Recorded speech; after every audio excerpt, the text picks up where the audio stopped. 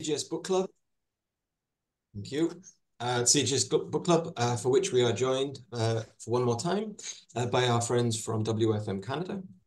I'm today's moderator, James May. I'm a CGS Program Officer. Thank you for joining us today for a special session about Mondial. Mondial, which is published semi-annually, invites thought leaders to provide insight into the most pressing global challenges.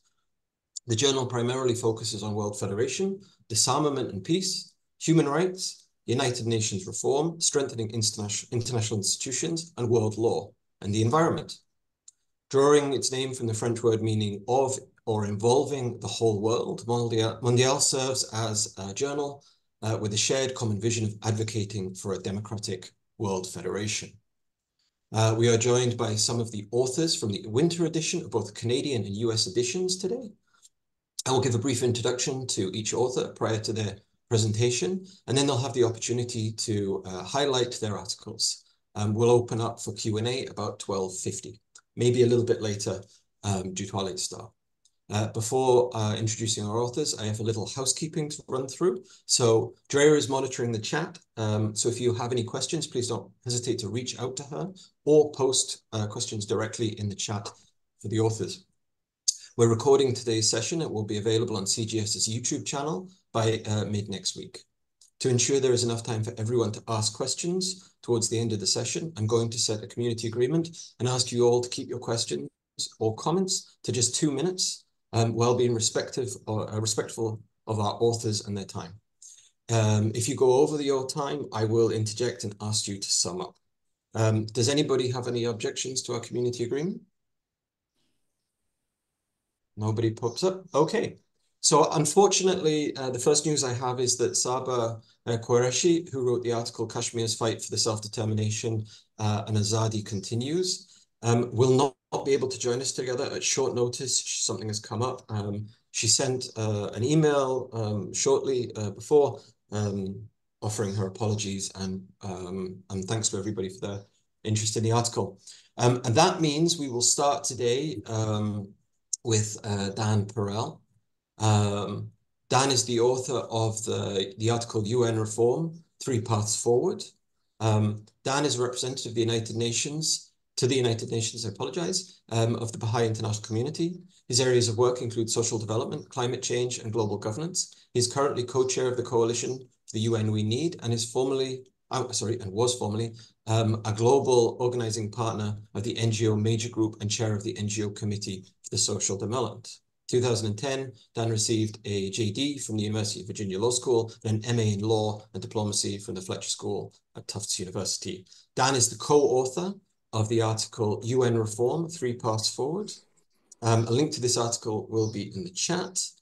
Dan, would you like to take us away? Perhaps give us about 10 minutes insight into your article, then we'll move on to the next author, and at the end, we'll come back for questions and discussion. Take it away, Dan. Thanks very much. Thank you so much, James and everyone.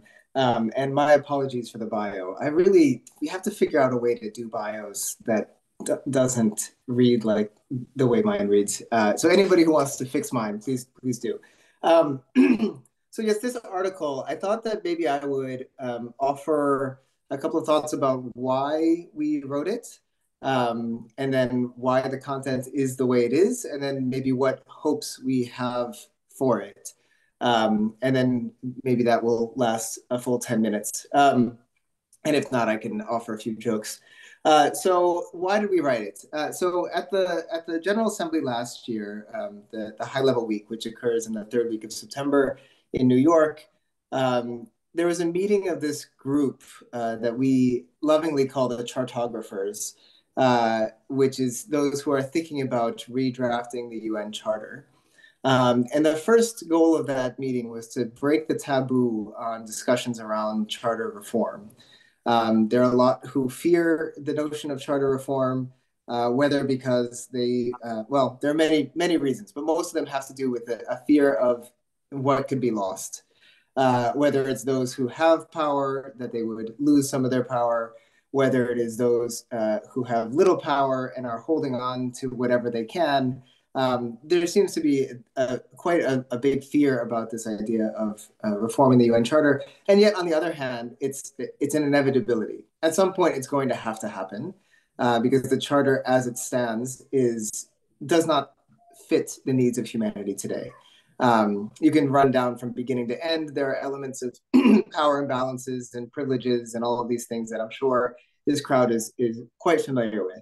But to broach the topic of charter reform can be quite a challenge, as I referenced. And so we thought the first duty would be from this group that's really exploring the issue in depth would be to break the taboo. And so we wrote this sort of large report on charter reform and a process that we're engaging in, highlighting a couple of the areas of imbalance. And then we had an event on the sidelines of the General Assembly Week, High Level Week. And there, one of the authors of a piece that spawned this one essentially said that this is a terrible conversation to have, that there's nothing to be gained and everything to be lost, that it's Pollyanna thinking that we should be having this conversation now when the political situation is as bad as it is. And so Augusto and I were chatting. It's a brilliant person who said this. So we're not just going to say, oh, you're a realist and a negative Nelly, and we don't want to engage with you. We thought, well, let's see, what is it that we think he's really saying? So we thought, let's respond to this piece, which was published in Past Blue, which is a UN nerd publication, digital publication. And we thought, let's draft some kind of a response. And the initial thought in any response piece is to try to pick it apart argument by argument and state how it's wrong. But that's not really the approach that we thought was most constructive. What we thought was more constructive were to say, there are elements of that argument that we cannot agree with more. And then there are elements of that argument that we think actually could set us backwards. But they happen at different levels. So if we want to actually do a full charter overhaul now, yeah, it's possible that we would lose more than we would gain. So that's something that we would have to articulate and consider. But that's not it's not a binary question. It's not a yes or no. So what are we really talking about when we're thinking about the Summit of the Future and reform of global governance? Well, we thought there's more than one conversation, and part of the challenge of civil society is that we are having more than one conversation, but all at the same time. So we're offering recommendations that are, you must do what you promised, that are also, we must reform this, and that are also, the whole system needs to be burned to the ground. You can't have those three conversations at the same time and expect people to know what to do with it. I mean, that's three very different approaches. And so we said, let's actually articulate this. Let's say, maybe it is Pollyanna to be thinking about charter reform at this moment of great crisis, and I don't need to list the crises to this group. But let's actually articulate what are those three kinds of paths that we could be considering, and then maybe we want to consider as an offer for the Summit of the Future. And maybe it would help crystallize some of the thinking about, the muddled thinking that we have, we being Dan and Augusto who co-wrote this, but also that others probably have. What are we really trying to achieve with this? Are we trying to get nations to promise to do what they've already said they're going to do? That's actually a big part of the first draft of the Pact for the Future, which is just repeated reaffirmations of the things that have already been said. Is that enough? Is that the best we can do? And maybe the answer is yes. And actually, if the governments did what they've already promised to do, we'd be in a way better situation. So there's legitimacy to that idea. The second one is, well, these institutions are okay, but maybe we can modify the institutions as they stand now to do things a little bit better. So maybe it's upgrading the Commission on the Status of Women to a council, like what they did with the Human Rights Commission that turned into a Human Rights Council. And I'm not saying that that's the only one or that's one that we're advocating for, but it's just an easy example to think about. Giving it a couple more legislative powers or normative powers, some subsidiary bodies that could work on that issue. Maybe it's actually just reforming the institutions, maybe even scrapping some of them, saying we don't need this commission or that committee because they're redundant or because what have you. That's like, going a little bit deeper than just reaffirmation, but it's not burning the whole system to the ground and rebuilding. But then the third path that we thought, so that's a viable path in some situations as well. And maybe that's where we would put Security Council reform at this moment. We might say, if you add a few members, if you eliminate the veto, these are institutional things. that are, I don't think they're going to change the world dramatically because it's still built on the same foundations, but it's not just reaffirming. It's like somewhere in that middle ground. Then the third path is this huge thing about, what are the underlying assumptions of progress? What is the point of the UN? What is it that are the main crises that humanity is going to be facing today and in the coming decades? And for that one, it actually requires a whole deep rethink. At the end of the of World War II, there was, of course, 50 countries. It's multiplied by 4 now. But even more profoundly than that, the understanding of progress was somewhat linear, that you would go from this type of country eventually to be the capitalist democracy that the United States is.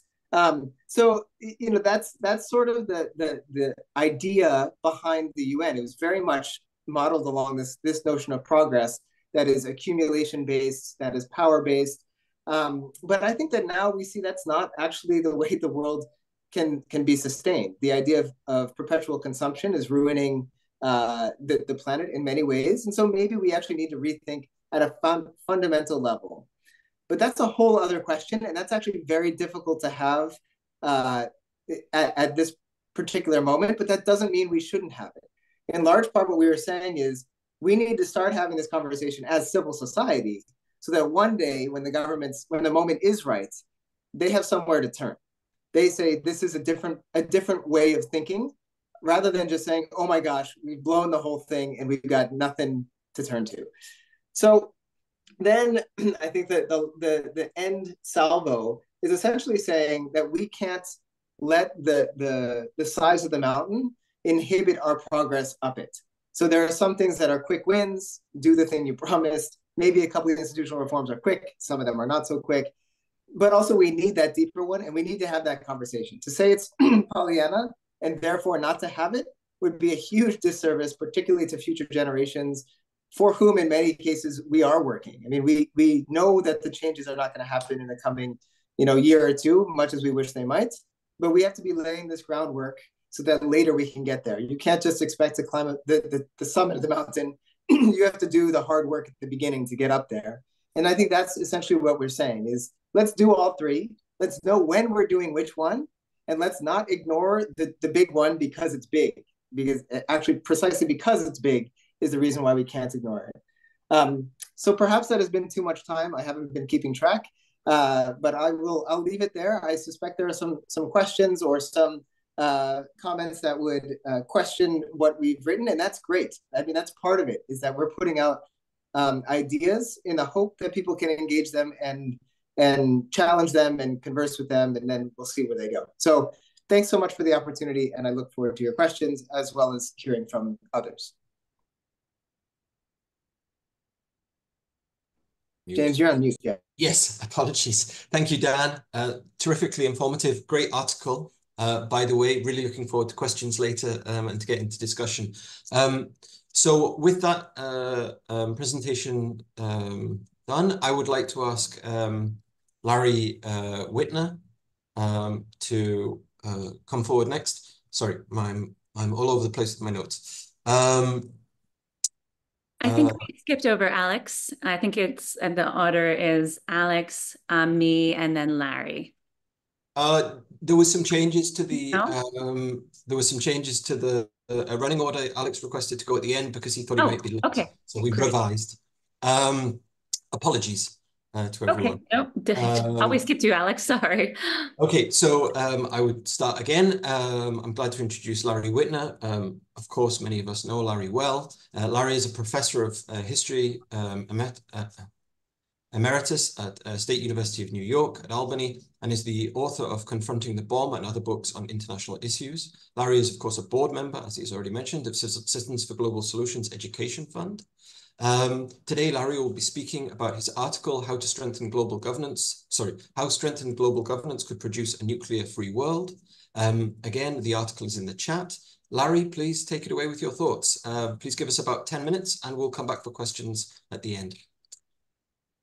Yes, I wasn't quite sure how to handle this in that I didn't know whether people actually read the article first or had no idea what was in it. And therefore, I decided to summarize it but not simply go through the whole argument there. Um, First point, of course, is obvious to us and to most people, namely that nuclear war provides a key, perhaps the key danger to the survival of human civilization. Currently, there are 9 nuclear powers that are engaged in the nuclear arms race. A new one, in fact, that is the old one had declined somewhat thanks to popular protest, but they're again moving forward with the escalation of the drive for new and more devastating and accurate nuclear weapons. There's a military confrontation that currently exists between nuclear powers. In Ukraine, there are conflicts between 2 nuclear powers on the India-Pakistan border.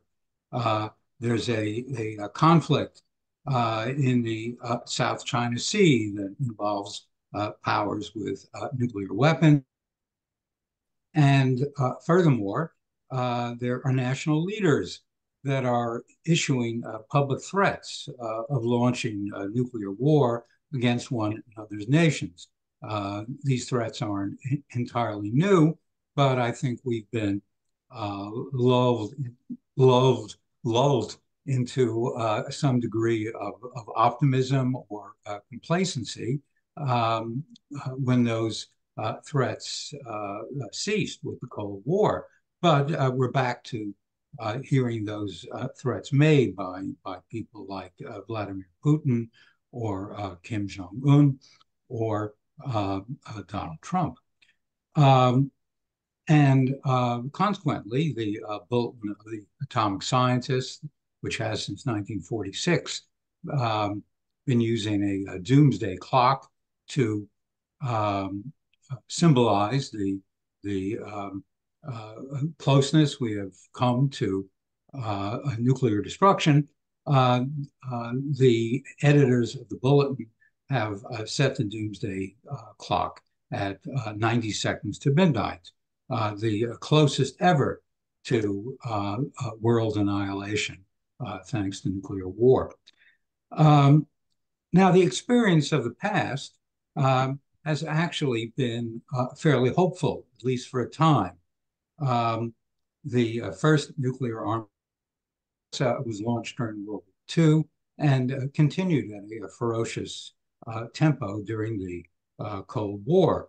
But many of you remember the tumultuous nuclear disarmament movements of that time, of the Cold War period, led by groups like SANE, the National Committee for Sane Nuclear Policy in the United States, or the Campaign for Nuclear Disarmament in Britain, or the Struggle Against Atomic Death in West Germany, and others around the world, as well as individuals, some of whom were closely connected with the World Federalist movement, such as Norman Cousins or Bertrand Russell.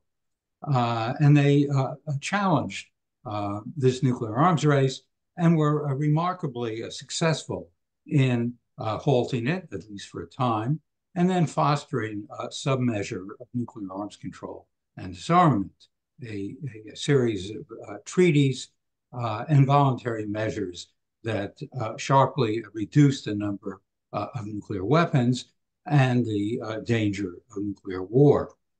I studied this resistance to nuclear weapons in a massive research project that led to my scholarly trilogy called The Struggle Against the Bomb, and the abbreviated version that James mentioned, Confronting the Bomb, which is what most people read since they can't bear to plow through this vast scholarly trilogy. And the trilogy was, and the research project itself, were based on formerly secret government records, interviews with government officials, and public sources.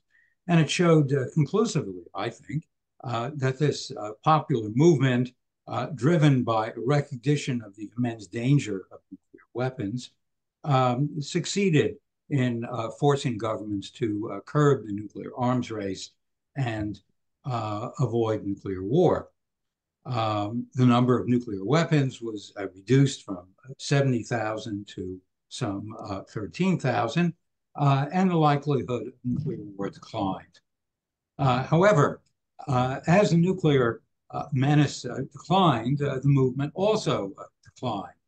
And with the popular pressure reduced, governments felt freer to begin once more building the most powerful weapons, nuclear weapons, and threatening one another with nuclear war. The reason for this nuclear revival is one we should understand, of course, as World Federalists, and that is that popular pressure built on the danger posed by nuclear weapons is important, but ultimately not sufficient, for it doesn't destroy the underlying cause of the nuclear arms race, namely the drive for national security amid the anarchy of nations. But what if global governance was strengthened to the extent that it could provide national security? What if the United Nations were transformed from a loose confederation of nations into a genuine federation of nations, enabled thereby to create binding international law, prevent international aggression, and guarantee treaty commitments, including commitments for nuclear disarmament? Wouldn't the public and policymakers alike conclude that nuclear weapons, which they already know are immensely dangerous, have also become unnecessary? Under a global federation of nations, no longer would nations be free to sign on or off to nuclear disarmament treaties, as they are to the 2000 UN Treaty on the Prohibition of Nuclear Weapons. Instead, nuclear disarmament legislation would simply be federal law, enforced by the world federal government, with individuals in violation arrested as criminals. Furthermore, the legislation's universal applicability would offset current fears that nations complying with the nuclear disarmament treaty would one day be attacked by nations that refuse to sign it or abide by it. What I'm suggesting in that piece, and generally in the Struggle Against the Bomb trilogy, is that if the world is to be saved from global destruction through nuclear war, it will require mobilizing the public and public officials around both the danger posed by nuclear weapons, which of course we shouldn't forget and we should continue to emphasize, but also around how World Federation can provide the key to maintaining national security, and thus provides us with a better path toward a nuclear weapons-free world. So I'll stop here. Perfect timing, Laurie. Thank you very much. Okay, so I will now ask Alex McIsaac to speak to us about his article. Alex was born in Canada, but raised around the world, which has shaped his commitment to the creation of world federal government. Alex has a master's degree in specializing in international organizations and global public policy from the Norman Paterson School of International Affairs at Carleton University, and founded the Global Federalist Association at the University of Toronto. Among others, Alex worked for Elections Canada for 5 years before being appointed as Executive Director at the World Federalist Movement Canada in 2021. Alex is the author of the article In Defense of an Idealist Approach to UN Reform. A link, as ever, to the article is in the chat. Alex, please take us away. About 10 minutes as before, and then we'll come back for discussion and chat. Thanks so much, James. So as James said, my article's name is In Defense of an Idealist Approach to UN Reform. The name is pretty self-evident. In many ways, the article defends the World Federalist approach to reforming the UN Security Council and other international institutions. So the argument here is that the biggest challenge for us as World Federalists is that people tend to view our proposals as overly ambitious and blinded by optimism. These critics that they call themselves pragmatic, they tend to identify smaller existing details of the UN and try to work within its structure. The argument here is that even though they call themselves pragmatic, it's not necessarily the most efficient way. So those two don't necessarily go hand in hand. The problem is that there's a fundamental flaw built into the UN system. One of them is notably the 5 permanent seats of the Security Council, which is in many ways a remnant of the Second World War, representing the 5 victors of it. And that structure is really stuck in what we call institutional inertia. So it's unable to change, unable to adapt to developments in our increasingly globalized world community. So addressing issues like climate change was not really on the minds of the founders of the United Nations, but as we see, has become one of the gravest threats to our world. There's other issues as well, such as nuclear weapons, which I'll go into a bit later. So within the structure, pragmatic reforms, they seek to establish various targets for emissions to avoid global warming and other environmental disaster thresholds. And I think we can all agree that continuously setting up these targets and failing to achieve these targets at different stages, it would be insane to think that we can continue this approach and find a global solution by just setting new targets through resolutions, treaties, and all of these, which nations can simply back out of at any time. So the argument's central thesis is to tackle the structure instead, which would be more efficient, and to not give up on a more idealistic approach to UN reform, because working within a system that is innately flawed is not going to get us anywhere. So the article also mentions very clearly that the 5 permanent members of the Security Council all possess nuclear weapons. So to find a way that all 5 of them would not veto something to go towards nuclear non-proliferation or disarmament would be kind of lunacy. And I do include that quote by Don Quixote in there, which I could read right now.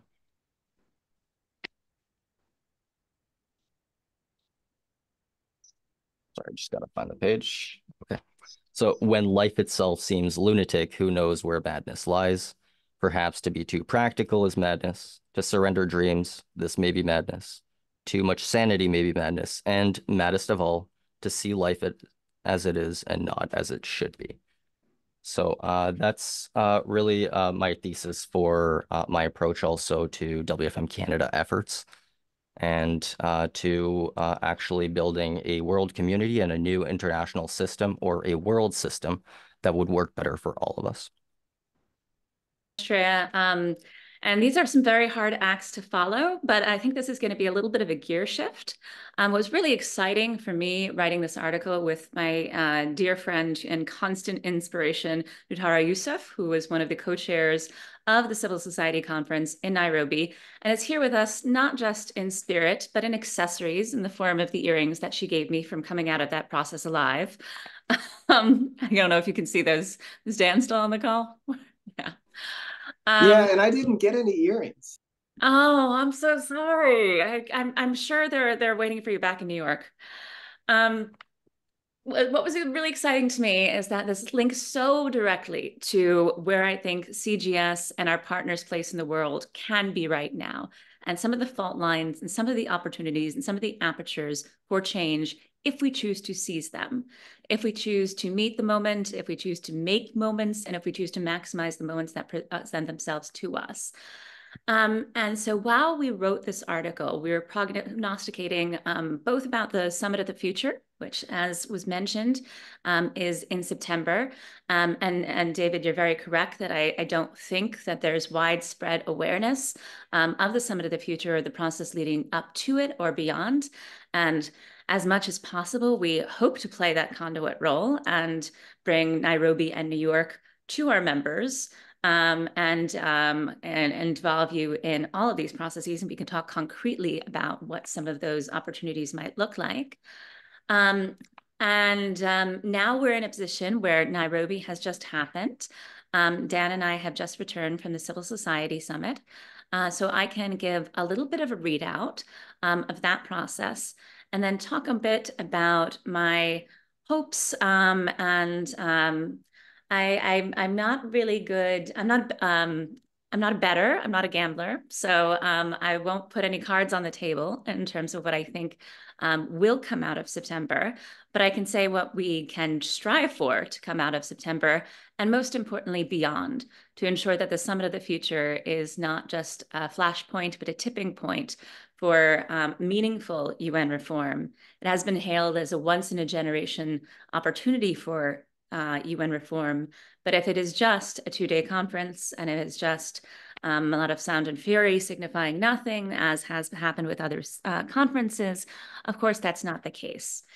Our friends, one of them among us, Chief, at the Coalition for the UN We Need, have done Herculean work to ensure that is not the case, and in any way possible that civil society can play an active role in these processes that we do, and we have thus far. So just a little bit of background. I won't go into too much detail, but the Summit of the Future had the convening of which was originally recommended by the Secretary General in 2023 with the SDG Summit.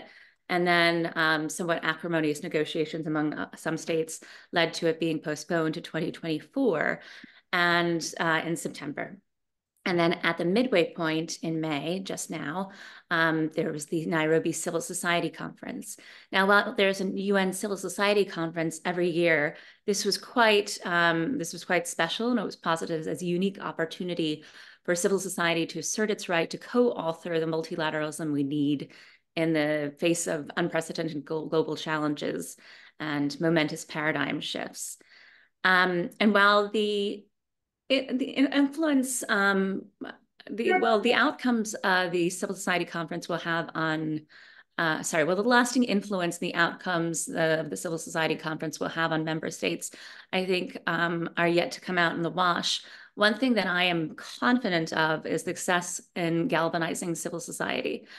And as democratic world federalists believing in people-powered global governance, I think we all can appreciate that this is an end in and of itself. Now, I am not quite sure if these are the correct numbers, Dan, but there will be an outcome document forthcoming that we will share with all of our members in newsletter or other format. But what I have currently, Dan, is there were more than 2,500 civil society leaders and other stakeholders participating from 115 countries, and the majority from the African continent, more or less. All right, okay, approximately. And I won't go too far into the modalities of the conference, but I think an overview is helpful because I think it gives a very good structure and framework for understanding how the collective civil society actors involved are looking at this process. So one of the key outcomes of the Summit of the Future is a pact for the future. And it's accompanied by 2 annexes, a declaration for future generations, and a global digital compact. And the Pact for the Future has 5 chapters: sustainable development and financing for development, peace and security, science, technology, innovation, and digital technology. No, there can't be technology twice. Youth and future generations, and transforming global governance. I'm always nervous doing this in front of Dan. And so the first day of the conference focused on zooming in on these 5 chapters of the Pact for the Future and making some civil society recommendations there too. At the point at which the conference happened, we had moved from we were at a zero draft of the pact, which was 20 pages, which was published in January after a process among states led by Germany and Namibia. And now, shortly after, and then over the course of the intervening months, it had ballooned at one point to 242 pages with a lot of additions and deletions. Now we are at version 1, and we are back to 20 pages due to some magic of font size and the elimination for now of a chapeau. And the second day of the conference focused on the formation and coalescence of impact coalitions. Now, this is a very unique innovation, and I think one of the most critical elements of not only the conference, but of a way of organizing as civil society. At CGS and WFM Canada, we have been involved, we are all about coalitions since our inception. We are part of the World Federalist movement. We led the coalition for the ICC, where we've always been supporters of the C4UN, 1 for 8 billion, etc. This takes that to another level and aims to be more inclusive and appreciate also not just mono issues, but the intersectionality of an array of topics and new concerns and new challenges and new opportunities. Everything from AI to arts and culture to some more that I'll zoom in a minute that we're more intimately involved in. And of course, UN Charter reform being one of those that we are very supportive of. And to tell you a little bit about how important these impact coalitions can, and I hope will be, I trust will be, and the closing remarks that Secretary General Guterres surprised us with his presence and affirmed that the impact coalitions promise a new era of engagement. These models of collaboration span ages, regions, and sectors, and focus civil society's energy and expertise for maximum impact on the challenges we face. So to zoom in and make this a little bit more tangible, and also to completely self-promote what CGS is working on, not really, but I think it's a good example. One of the coalitions that we're co-convening is this Just Institutions and the International Court of Justice. And over the last couple of weeks, particularly on Friday, that was just yesterday, the need for such a coalition, I think, has never been more pronounced. The expectation of accountability in a rules-based world order was foundational to the international system, predating the UN Charter, but a keystone element of the UN Charter. And now with conflicts raging in every region, with atrocities going unchecked, the power of international justice system to resolve disputes in a pacific rather than bellicose manner has never been more vital and never been more challenged. And so this impact coalition explores tangible ways to bolster the international judicial system. The ICJ is mentioned as the central organ, central judicial organ of the UN system, but it includes as well the International Criminal Court, the International Tribunal of the Law of the Sea and other tribunals, and ITLOS, as it's abbreviated, came out with a very seminal opinion a couple of weeks ago on the obligations of states with regards to climate change, showing just how progressive and valuable the judicial institutions can be in reframing state notion of obligations and responsibilities. The ICJ is seized of a similar case, stretching, of course, beyond the maritime. And as well, we're contemplating new institutions, such as an International Anti-Corruption Court, which has its own impact coalition, which we also co-convene, given that it has a lot of momentum already behind it. It already had a quite significant backing and global reach of support. And that is one of the interesting things about these impact coalitions. Some of them came to Nairobi almost fully formed and using the opportunity to recruit more and more diverse voices to the movement. Some of them were at the complete other end of the spectrum and didn't know if there would be somebody who would be interested in their subject matter. And some of them actually formed there. And over time, and actually already happening, some of these are coalescing, some of them are proliferating, and we're certainly trying our best to all collaborate. There is obviously a great degree of commonality and intersectionality between many of these areas. And I hope that maybe somebody can put the list of the impact coalitions in the chat. Dre, you know where it is? I'll get it afterwards then, after I stop talking. And this impact coalition links very closely to the campaign that you might have heard us talk about before at CGS, Legal Alternatives to War, Law Not War, echoing the words of our late National Advisory Council member, the great Ben Ferencz.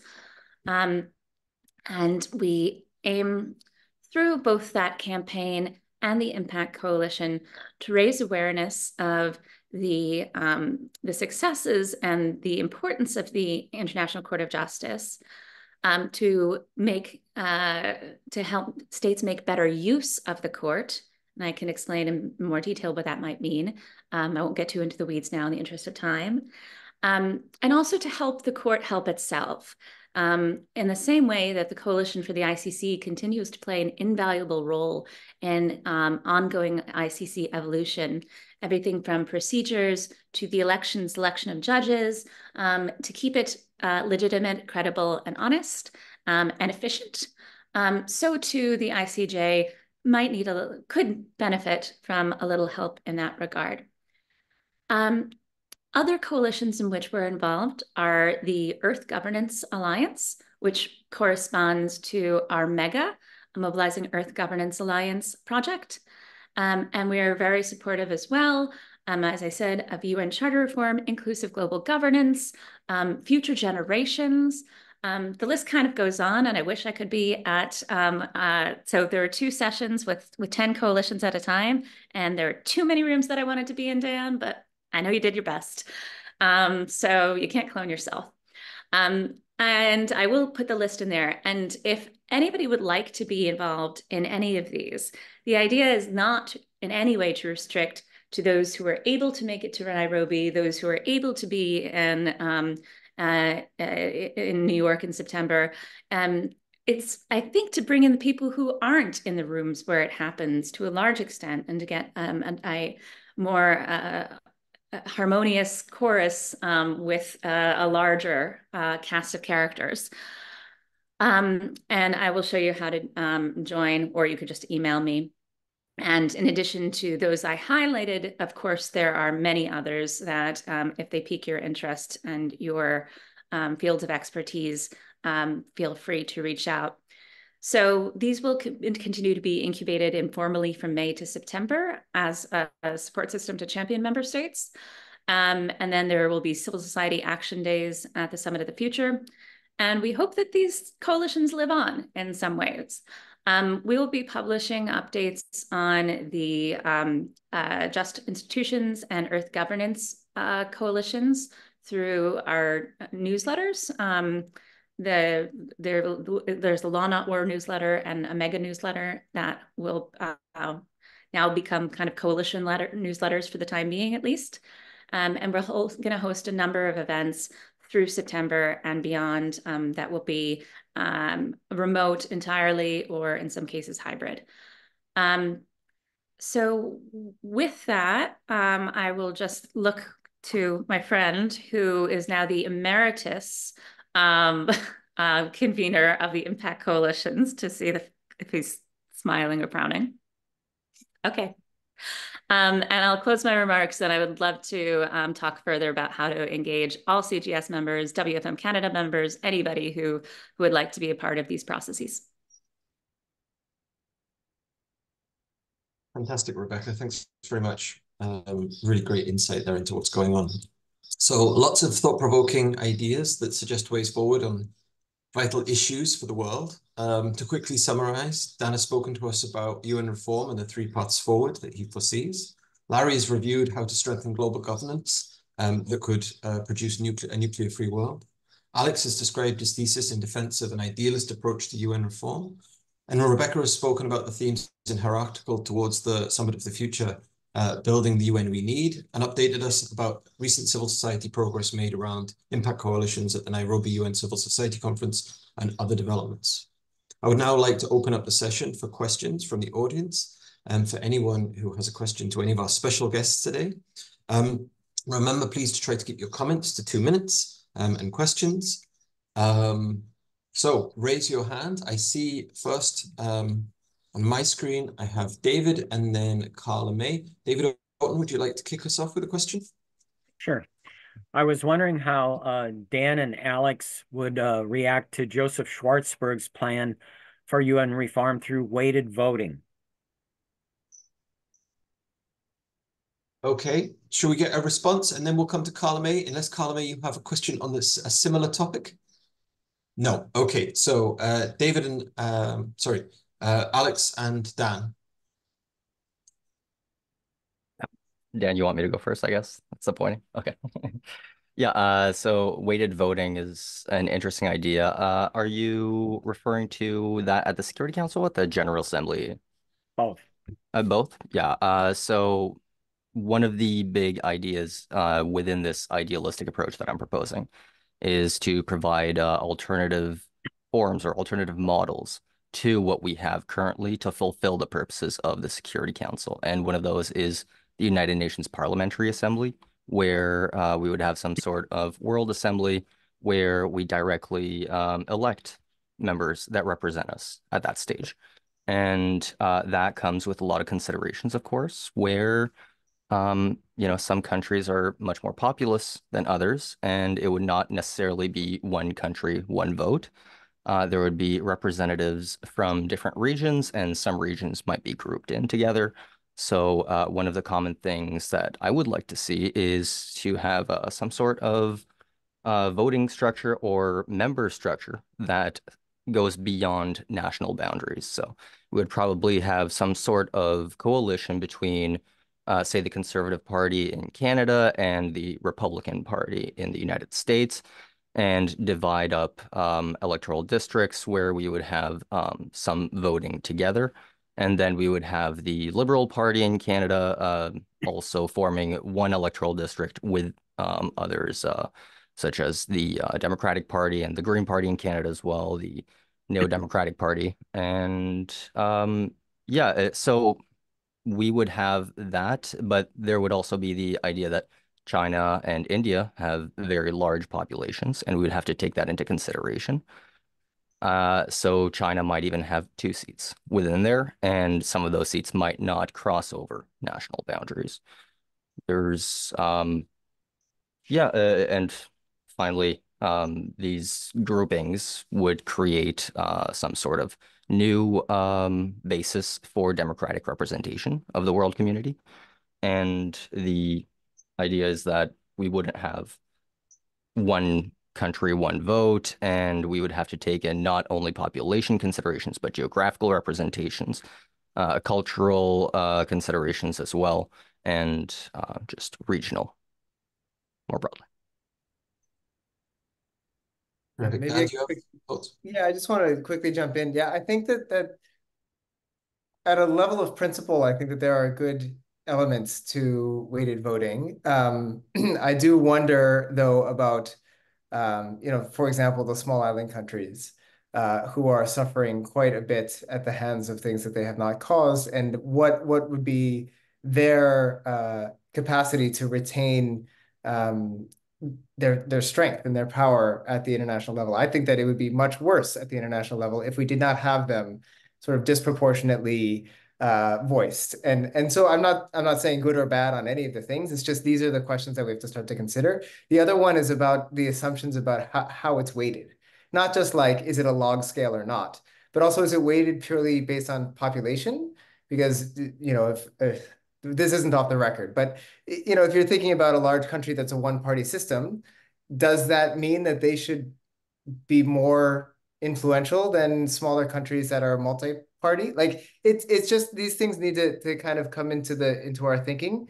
Last thing I'll say is about the assumption of the state and the Westphalian model as the model that will carry us into the future.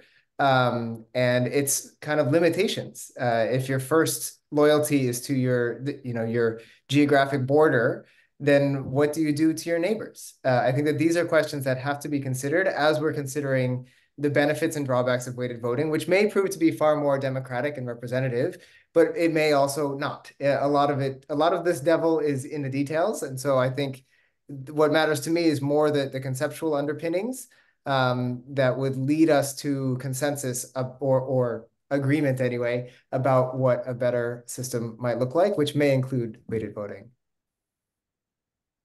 Brilliant, thank you. Carla May. My question is more general. I would like to know, what is the audience for Mondial? Who gets this? Is this preaching to the choir, or does this valuable research and the authorship we have heard about, is it seed for those who haven't a ghost of a notion of what we're talking about and should have more than a ghost of a notion of what we're talking about? So I go back to my basic question. Who is the audience for this publication, or where should it be?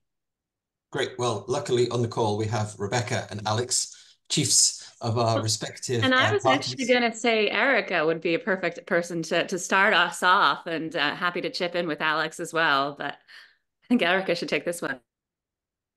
Yeah, I'm happy to answer that. And Alex can speak to it as well, because this is exactly what we've been brainstorming with some of the developments we've made. So currently, I think on the Canadian side, we send it out to about 500 people. Those are our members. That's a part of paying your membership dues. But we also have partnerships with libraries and are exploring more organic ways to expand the publication's reach. We're looking for ways to engage students at universities and even family members of longtime members of the organizations have found unique avenues to find our publication and realize that it resonates with their own values that relate to causes that they pursue at organizations that they're affiliated with, and we've made connections that way. Alex, would you want to talk about some of if there's anything I've missed, please?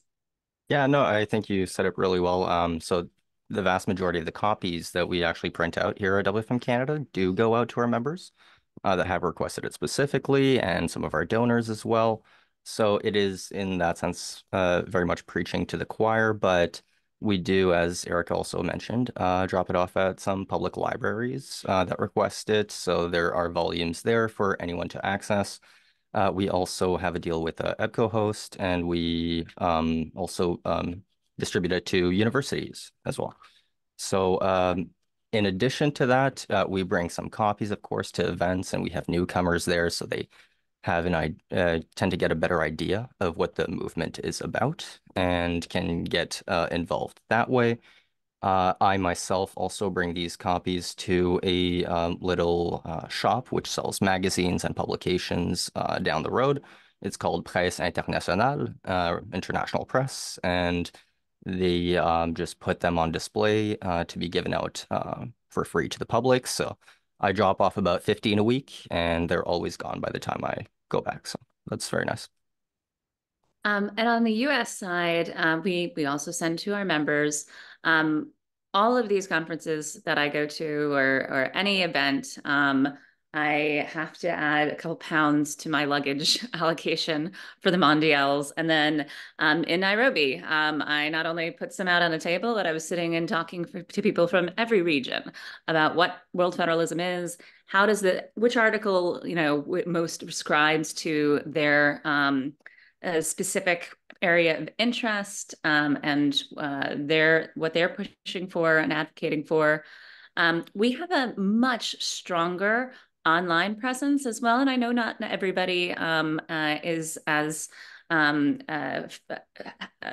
familiar or happy in reading a journal online, but it is so much clearer. And I commend our IT director, Alex, different Alex, for doing such a wonderful job. We're now on the website. You can access each article individually.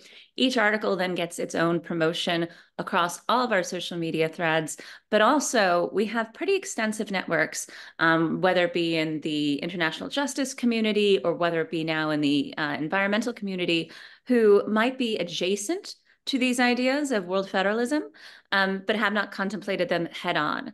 And so I think it's a mix of, yes, preaching to the choir, keeping them up to date with that this idea is not going away. It's not dying. We're still doing things. We're still relevant. And then the middle, those folks who intersect, but don't directly think about democratic world federation. And then what we need to do more of is what our friends up north are doing so well, and reaching schools, universities, libraries, and that's in the plan. Down the line, James and co have been doing wonderful work in outreach to universities. And so this is part of our strategy of engaging them. And if you have any suggestions, would be happy to take those on board. Fantastic. Donna, you have your hand up. Go. Yeah, I might just add on the US side that Larry Whitner's article, I believe, was also published through Peace Voice Syndicate. Larry leads a team for CGS, a breaking news response team that submits articles such as the one he wrote and is in Mondial, that goes out to smaller media around the country, both print and electronic, I believe, online. So I just might add that as well. Okay, any more questions from the floor at this time? Don't see any hands up. Oh, Donna, go for it.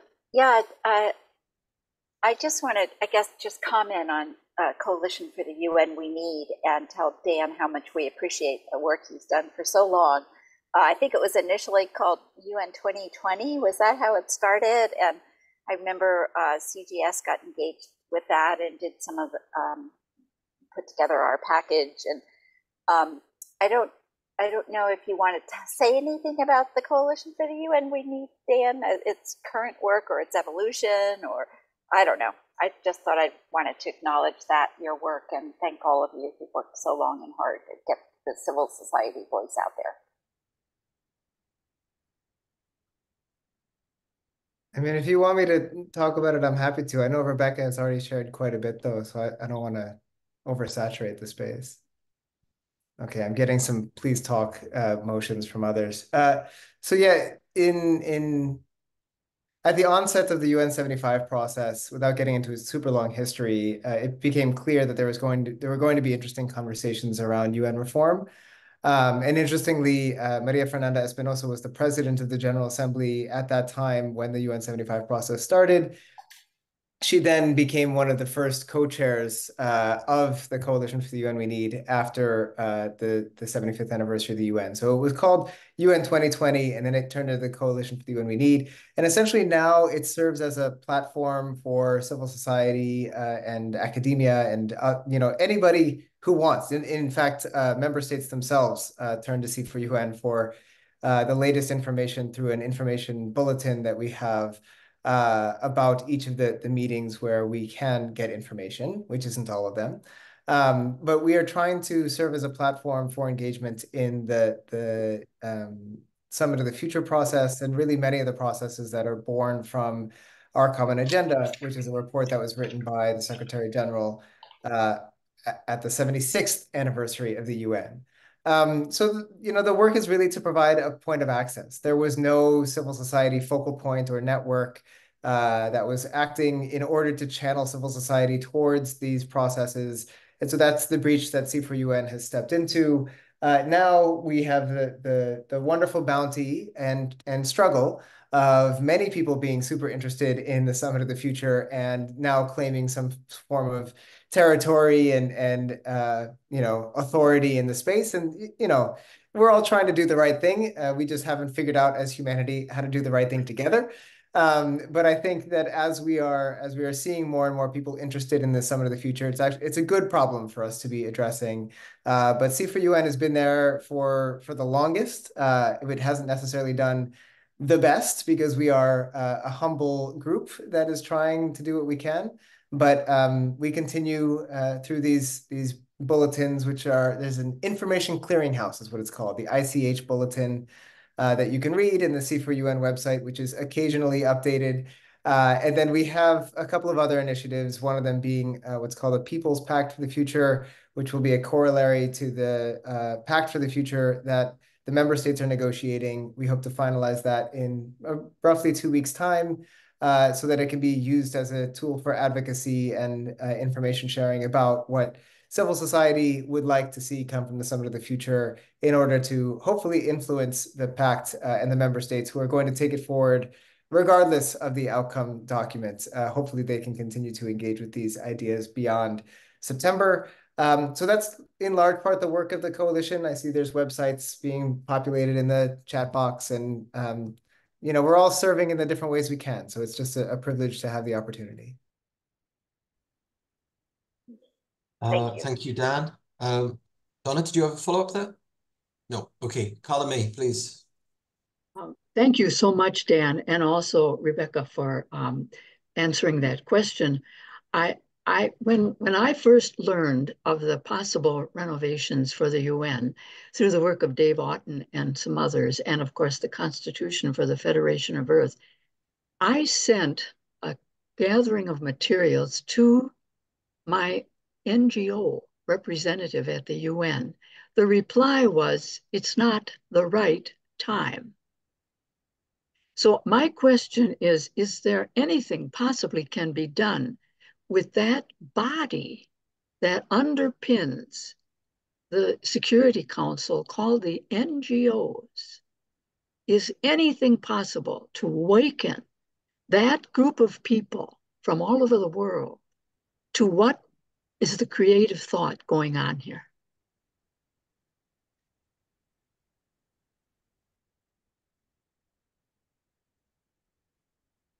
Great. Do we have any comments from the authors?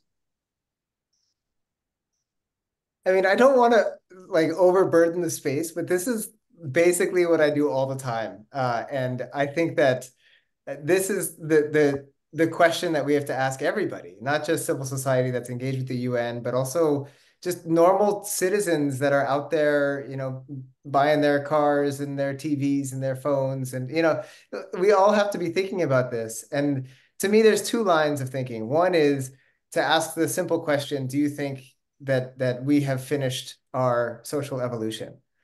And if the answer is yes, then I don't know that the person has really thought about the question.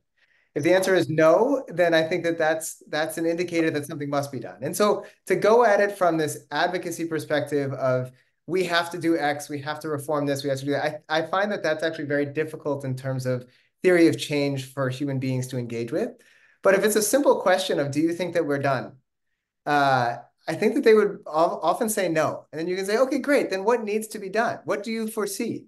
And then naturally, the realization that we are a borderless global family with one Earth, that everybody knows that, but the implications of it are where the gaps lie. Now, in terms of the lack of imagination and the timing being wrong, that's always going to be true until it's done, right? To use those very famous quotes, everything's difficult until it is done. But it's an inevitability. The choice that we have, in my humble opinion, is whether we do it by choice now, before further catastrophe and other world wars, climate change. Do it before, which is definitely my preference, or be prepared because we're going to have to do it after. Either way, we should be taking action. And there's really no choice. And I think that to me is the most compelling thing. And at the personal level, the ambassadors all know it. Everybody in New York knows it. At the institutional level, it's much more difficult. And so what we need to do is build that kind of momentum of, yes, it may not be the right time because of your institution, but it's a human necessity. And I think that is a very compelling argument. The question is really, what do we do about it? I think that we prepare. Some think that we have to put out every fire, and that's great. We should be trying to put out the fires and building a new system that is immune to fires. We have to do both. And so then it becomes, where is your value add? Are you treating the emergency right now? If so, fantastic. Are you trying to prepare humanity for the emergencies to come? Also fantastic. It's like we treat these things as binary when they're really not. And so I think that these questions are those that we here are trying to struggle with every day. So, and I'm sorry to over occupy the space. Just coming in a couple of Dan's points on timing in particular. You know, if all the cards were laid out perfectly, we'd already be there. And I echo completely your point, Dan, that we can't look at the monolith and take our cues from that. We have to look at the separate parts and the separate individuals. And this is the way that every successful reform, every successful innovation and, you know, I'll come back to the ICC again. That was a process of decades of advocacy, bilateral, multilateral, that came up, and everybody had a different motivation for coming to the table. And same now, whether your issue is climate change and you're worried about your island going underwater, or you're worried about the degradation of your airspace by your neighbors, or whether you are worried about the threat of aggression next door. We had different motivations, and it is sometimes difficult to bring those up on the floor of the UNGA. But there, I think, is a common necessity that is, I hope, realized at the individual human level, that I think we are in crisis right now. I always say that I don't think we're waiting for a crisis. We're just waiting for the crisis to become I don't know, a jumbo crisis. What's the mega crisis? I don't want to use that because it makes our flagship program sound bad. But yes, I'm sorry that you had that experience, and I don't think there's ever a wrong time. There just might be the wrong time matched with a wrong aperture, and so it's connecting those dots in a smart, strategic way. So I would like to follow up, ask Carla May a question. When you said you reached out to your NGO, do you mean your religious orders representative at the UN? Is that what you meant? Yes, yes. Because Donna, that's who I reached out to, right? Yeah, because actually, I'm so glad you said that, because I was thinking of asking Dan Perel a question about how, you know, it's so wonderful that he's a representative of the International Baha'is at the UN, and wondering how, and he's involved in trying to push World Federation, and that there are other religions with representatives at the UN who should be colleagues, because they also, their foundations are also for federating, pulling us all together, one humanity, and wondering how they all might work together in that effort, and also to share that WFM, the international coalition that we're a member of, has just created a new transnational working group to reach out to different faith-based organizations. And so, Carla May, I might send that invitation to you. I know Dave Otten has already joined, but perhaps it might be interesting for you too, to see, you know, that's another attempt to try to get faith-based organizations pulling together for these changes. So thanks, Donna. Also, David has been trying to get our attention. David Lionel. Sorry. May I first come to Larry, because I believe he waved his hand before? Mm-hmm. No, it wasn't Larry. No. Okay, David, please take us away.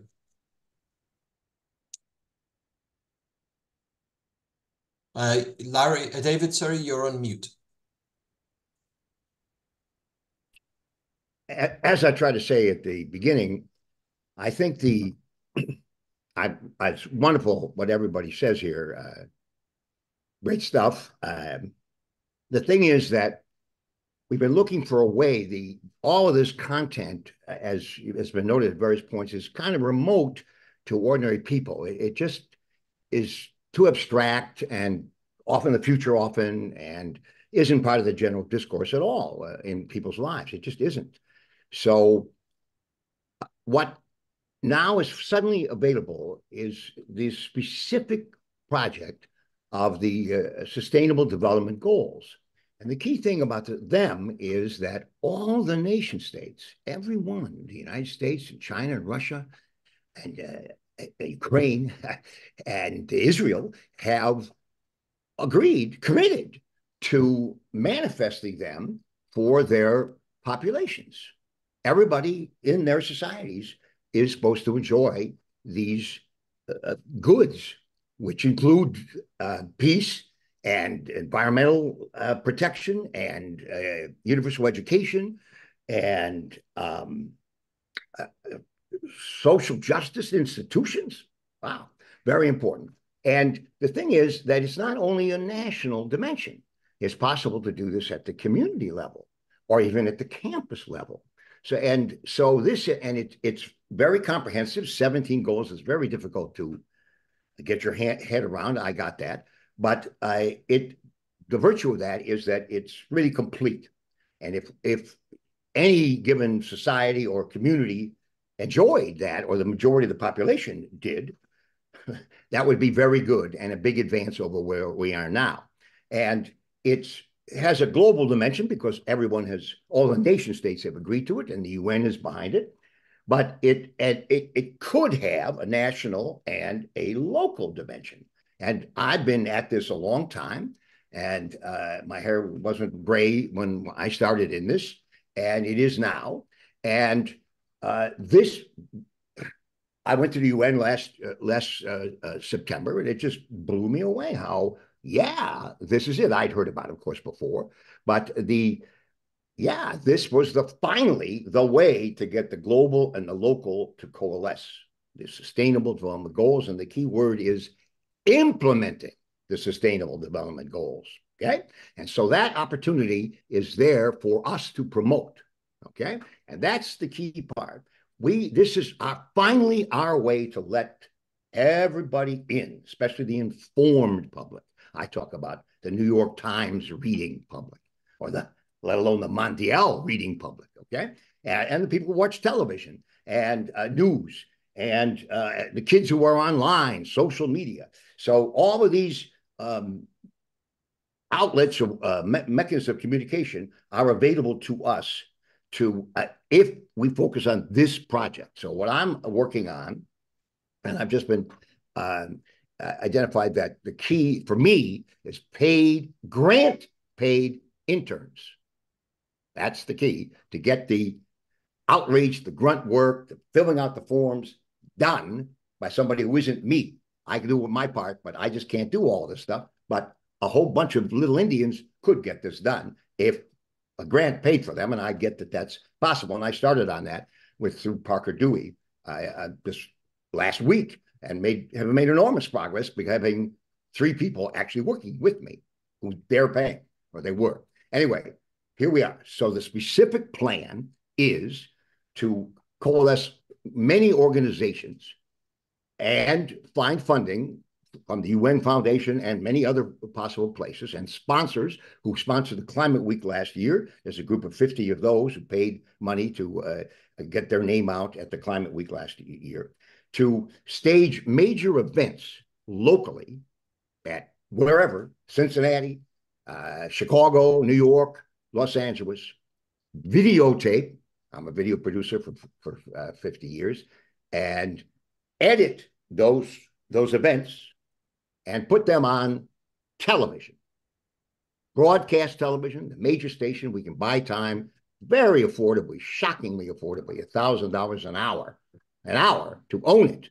And we can get sponsors to go in there and heavily advertise that programming. And the idea is to catalyze a group to undertake the project of implementing the Sustainable Development Goals in their municipality.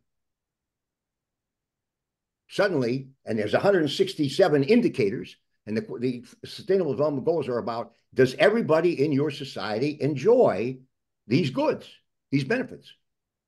The goals, do they? And do you do a voluntary local review, which is built into the process?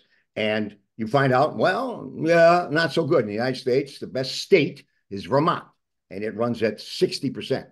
Mississippi is down there at 32%. Not too good. And that's the United States, which has the wealth to actually manifest this for everybody. Okay, but the key thing for me is television. We put the message out to the mass audience. How many people will watch that? Well, you might be surprised. Let's say in a major station, how about in Chicago or Los Angeles? I think you get an audience of a solid 50,000, maybe 100,000 people will watch one television program. That's right. And nothing we've done gets anything like that kind of viewership. And this is about not reforming the UN and weighted voting and global governance. No, it's not about none of that. It's about is everybody getting educated? Does everybody have sufficiency? Is there social justice institutions in our community? And the answer is probably no, or not good enough. And then we can, and the whole point is to get local group to get at that. All the different groups to work together to manifest that in their communities. Okay, so that's what I'm working on. And this group could be very helpful to work with us, as we put these different collaborating organizations and funding organizations together in order to execute this project around the country. And of course, there's nothing problem with doing around the world. Canada's a nice place to do it. Got Toronto, you know, and Vancouver and the whole gang, Montreal. So it's the same thing. And it doesn't have to be done even at that big level. It can be done on a campus level. On any, Rebecca, I'm thrilled that there's finally a World Citizen Club at the George Washington University. I see that in your stuff. That is, yeah, that's it. And let me just go past that. For the one other thing, I feel the strongest thing we need is precisely students. That's who will really change everything. And we can do this. What we need is courses in this stuff for credit. That's the key part. Credit. If the students are getting credit to study global governance and to learn about all of the possibilities, now we suddenly have a massive cadre of young people who are engaged in something that's meaningful to them personally. They got to get those credits. And it could be very much about implementing the Sustainable Development Goals on their campuses. Thank you, David. If you don't mind, that's it. We're coming to time to wrap up. Rebecca has her hand up, I guess, for one more comment. Thanks for that input. It's great. We'll reach out to you. Rebecca. Thank you so much. Yes, I just want to quickly respond to that very quickly. The Sustainable Development Goals certainly are an enormously powerful rallying cry, of course, and device for seismic global change, building off of the earlier Millennium Development Goals. At the same time, the Sustainable Development Goals were launched in 2015 and last year and aimed to be completed by 2030. Last year, 2023, there was a midpoint progress report that found that only 15% of the 169 SDGs had been met or were on track, excuse me, to be achieved by 2030. Not had been met by last year, but were on track to be achieved by 2030. It also showed that 48% of targets are moderately or severely off track. 37% have either seen no progress or have regressed below 2015 levels. And this one I just had to pull up because I don't memorize everything. Some that are particularly off track are hunger, sustainable diets and health outcomes, terrestrial and marine biodiversity, urban pollution, housing, strong institutions, and peaceful societies.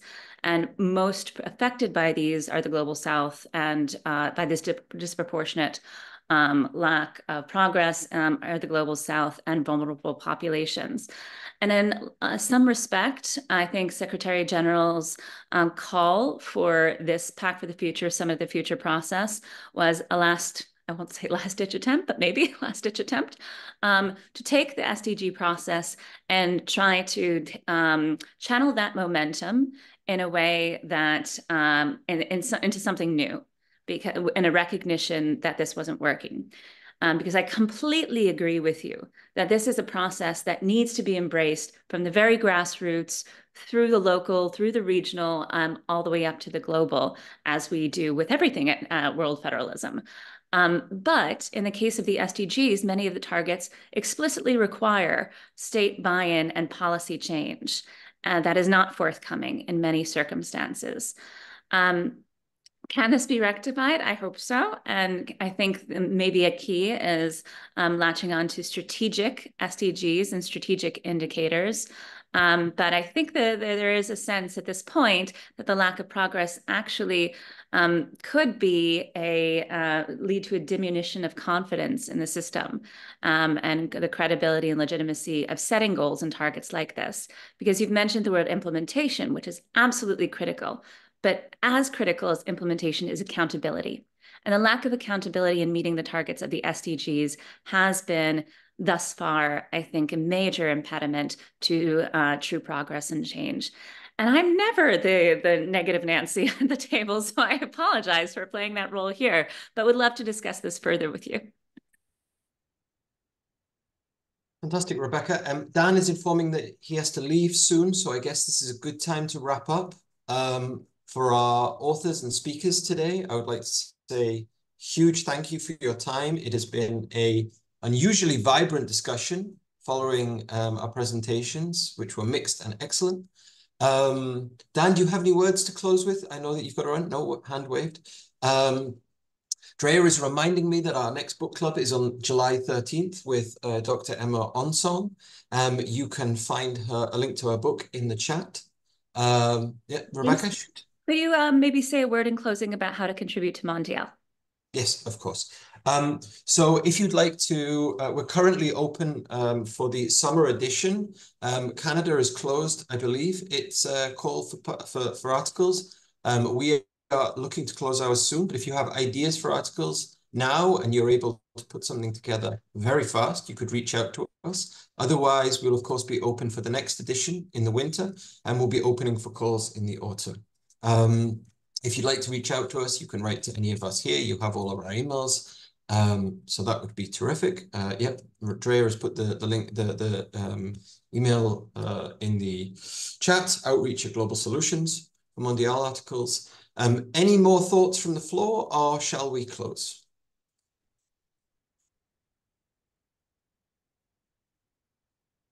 Rebecca, I see you.